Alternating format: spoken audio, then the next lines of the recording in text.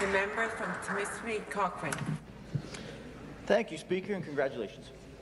And it's once again an honour to be able to stand in the House and today comment on the bill from the member from Scarborough Southwest, or the motion on impact on climate change on Hudson's Bay region. And I have no doubt the member is sincere, and I would like to thank him for bringing this motion forward.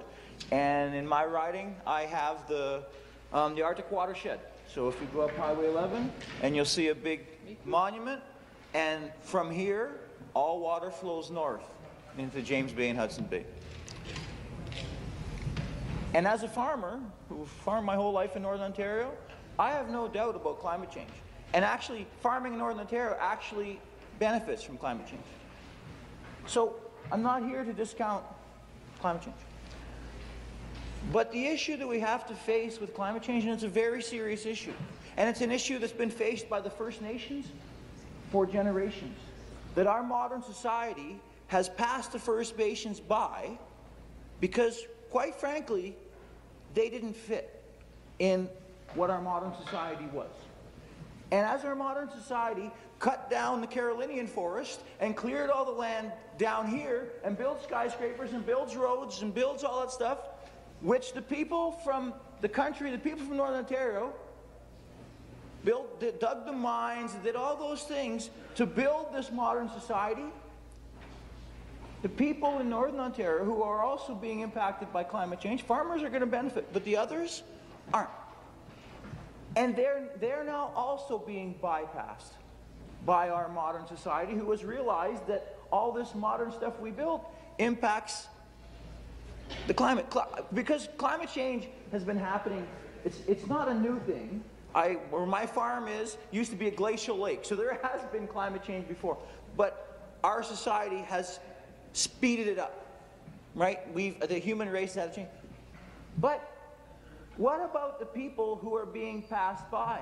Because as we do things to lessen our impact on the planet, which is great, but we have to make sure that the people who don't live in the major centres, the people who don't quite fit anymore, that they're not the victims of climate change. Because the victims are the people who can't pay the bills because hydro is more expensive, because there was a few other things we would disagree with, but closing the coal plants is a good thing, and it made electricity more expensive.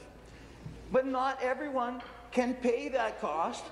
Today, or last week in my riding, it was minus 30. Today, 30 centimeters of snow fell. So,